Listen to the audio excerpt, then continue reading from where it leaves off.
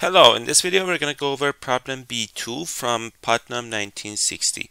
The question is about evaluating this double sum m equals 0 to infinity, n equals 0 to infinity of 2 to the power of negative 3m minus n minus m plus n squared. I'm going to start with some things that I tried, and some of them did work, some of them did not work. First of all, if you are interested in these sums, I have a video on different ways of evaluating these sums, and I'm going to put the link in the description of this video. That gives you an idea of how to evaluate these. Second, you may want to pause and think about this problem and come back and watch the rest of the video to see how I solve the problem.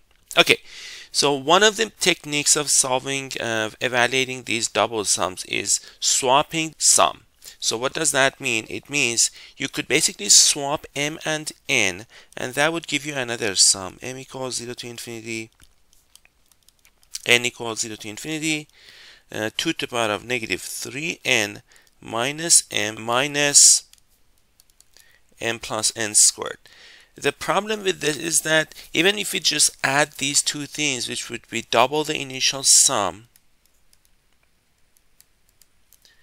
it won't help all that much, because you could factor the common terms, but really the key here is you're going to get this term with, so we can write it down like this, 2 to the power of negative 2n plus 2 to the power of negative 3m.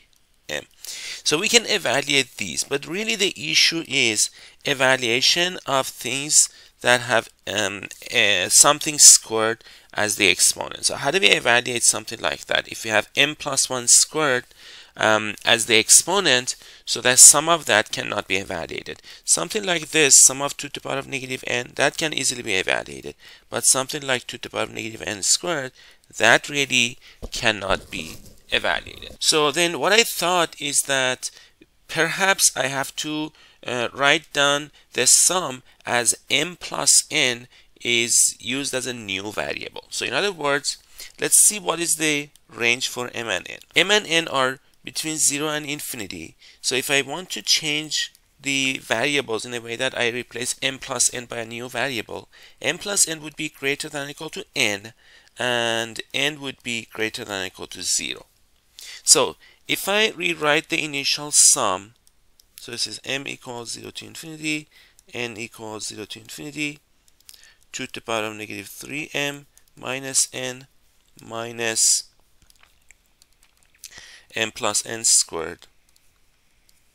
So we can write this as the sum. There are basically two different ways of writing this down. Either we could write down n equals 0 to infinity, the sum, and then if I call m plus n k, then this k can be anywhere from n, it cannot be less than n, but it can be n, to infinity. And then inside I can write this down as 2 to the power of negative 3. So I'm going to write down everything in terms of n and k, which is the sum of m and n. So m would be k minus n,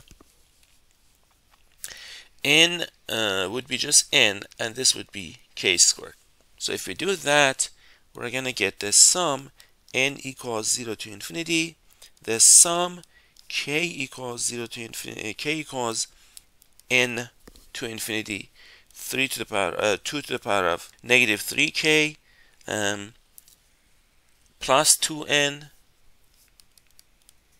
and then minus k squared.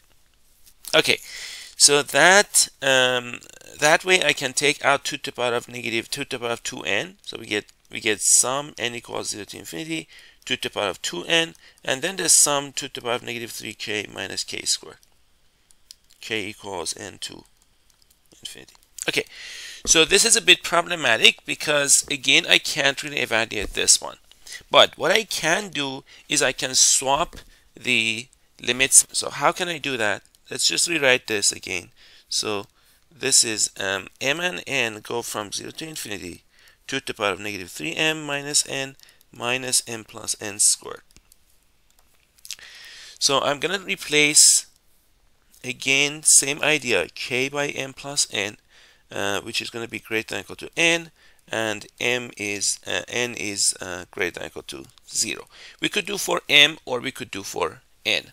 Now here we can say k goes from 0 to infinity as the first sum. Then we can say n goes from 0, it cannot exceed k. And if we do that, we're going to get 2 to the power of, we're going to get the same thing. So negative 3k plus 2n minus k squared. Now the nice thing about this is that I can actually evaluate the first sum. This is the sum, k equals 0 to infinity. I can take out the negative 2 to the power of negative 3k minus k squared, and I'm going to be left with 2 to the power of 2n, n equals 0 to k. So now let's evaluate this sum. This sum can be easily evaluated. This is a geometric sum. It's a finite geometric sum. So the way I remember the formula is, it is the first term, which is 1, minus the term after the last term, which is 2 times k plus 1, over 1 minus, and the common ratio is 4. So this is equal to the sum. Let's multiply this out. So there's a denominator of negative 3, 2 to the power of negative 3k minus k squared, minus 2 to the power of negative k minus k squared plus 2.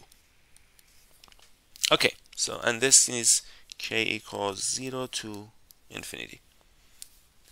Now, if you look at the exponents of 2's, I'm going to factor out a 1/3, and I'm going to swap the 2 to just get rid of the negative sign. The exponents are going to be negative k squared minus k plus 2, and the other one is negative k squared minus 3k. Those two can be factored. So 1/3 times the sum, k equals 0 to infinity. This is 1/2 to the power of k squared plus k minus 2. That is k minus 1 times k plus 2. So this gives us k squared plus k and then minus 2. Minus, this is 1/2 to the power of k times k plus 3. Okay, now what's the resemblance here? This and this are differ by 1, and same thing here. So if you write down the first few terms, you see what happens. So this is the first term is 1/2 to the power of negative 1 times 2 minus 1/2 to the power of 0 times 3 plus 1/2 to the power of 0 times 3 minus 1/2 to the power of 1 times 4. So we are substituting k equals 0, we get these two terms. K equals 1 gives us these two terms. K equals 2 gives us 1 times 4 and then 2 times 5, plus, minus, etc. As you see, there is a telescoping sum here. This one and this one cancels, this one and this one cancels, this and the next one cancels, and of course the answer becomes 1/3 times 1/2 to the power of negative 2, which is 4/3. If you like this video, feel free to subscribe to the channel and check out the rest of the videos on my channel. And I will see you in the next video.